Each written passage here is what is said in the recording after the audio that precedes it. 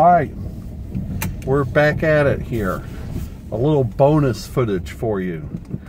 We're back home, but there's one thing we've got to do, because we've been away from home for a week. And if you've ever been away from home for a week, you come back home and you think, oh God, what are we going to eat? I mean, you got to get your life started again. Yeah. I mean, life goes on. So off we go to the grocery store.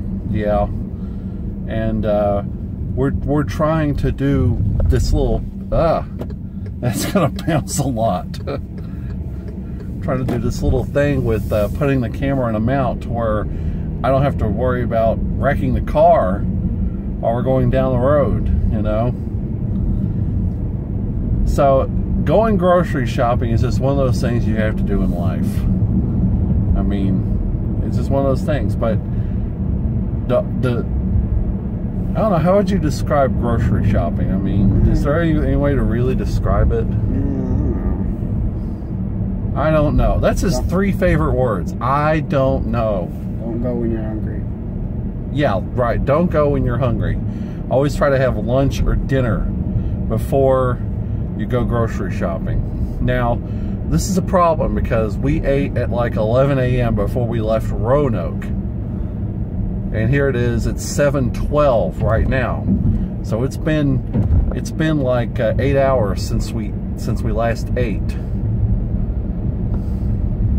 That's a problem. No.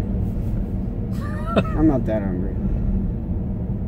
Yeah, I'm trying not to be hungry. I'm trying to put my stomach out of my mind. Oh, let me tell you, there were the usual number of idiots on the interstate as we were driving. I mean, it seems like always that slowpokes want to be in the left lane or lanes, depending on if it's like 2 or 3 lanes where you're driving. It's so awful. And we're pulling onto Interstate 275 right now. So now things are going to get interesting. Watch. If I get angry, I'm gonna let it be authentic. I'm a diligent driver. I check my blind spot. Okay, Mr. Car, are you gonna let me over? Yes, good.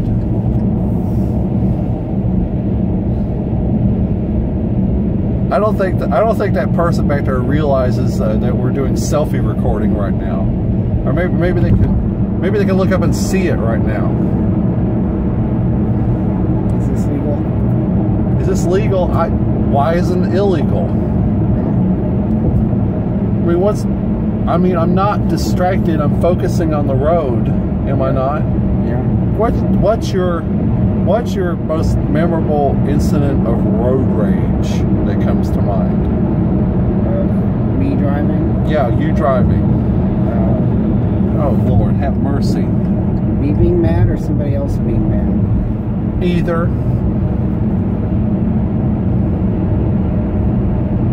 Either one. Well, I remember trying to get on I-40 from Hall of Fame after work, back when we still lived out west.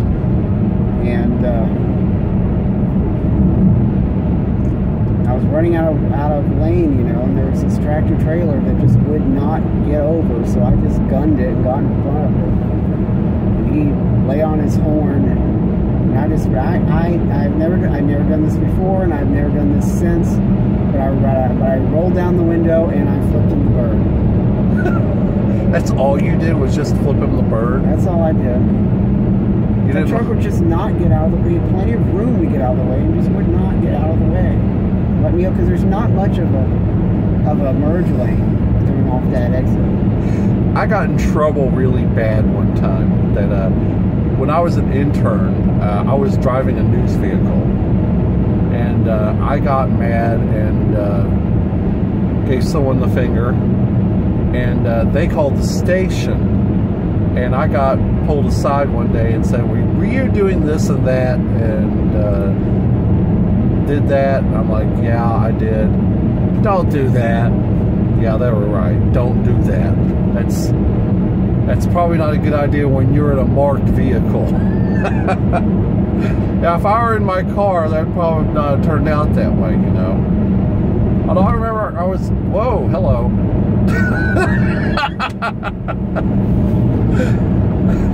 Although I remember we were driving, thank you, Greg. I remember we were driving, I was driving, you weren't there. I was driving in West Knoxville one time, and some person pulled in front of me in the left lane, and I honked at them, and we stopped at the next stoplight. He got out of his car and started to walk back towards me. I panicked. I'm like, please don't hurt me, don't hurt me. He stopped in his tracks and turned and went back to his vehicle. And I got to get over 2 lanes or I'll miss my turn. That, I don't know, I guess I was about to get hated on just from one driver to another. Not because I'm gay or anything, but people are crazy on the road. People are really, really, really crazy. You've got to be absolutely careful and alert at all times. I mean, Greg, you got ran off the road one time, but, well, again, while driving a news vehicle. Yeah, you almost... well, it was just wet, and I drove it, and I lost control of the car. You lost control? I thought someone ran you off the road. No, nobody ran me off the road. Well, maybe I'm just misremembering the story. But I remember having to rush to the emergency room in Johnson City at night, which... Well, there's nothing wrong with it. The station insisted I go to make sure I'm okay. But still, I mean... the ambulance drivers didn't understand it either. The person I love is taken to an emergency room. Wouldn't you panic? Wouldn't you panic? Yes, I panicked. I'm like, oh my God, what has happened? You know, is Greg okay? The car was in worse shape than I was. Yeah, I realized that. I realized that at the time, too. Because of the mismatched paint job after that, everybody at work kept calling the vehicle Patches. I remember that. I'd forgotten that. But anyway, we're almost at the grocery store. We're going to go take care of our domestic duty. And thanks for this little look. See more Anyway, I'm going to edit there. Anyway, we're just about at the grocery store, so we're going to wrap it up. Hopefully, this will be the first in a series of car conversation videos, because we have some very deep, fascinating car conversations from time to time when we're out driving around, you know. And you won't see every conversation we have, but if we feel compelled to make a video, we will, you know, just to give you an idea of what a typical day is between us while we're out and about in town. So if you like this video, hit the like button, comment down below. They can contact us on social media by carrier pigeon. I don't know how you're going to do that, but anyway, the tools are there. Use them. That's it. So we'll see you next time. Bye. We love you. You're always on my mind.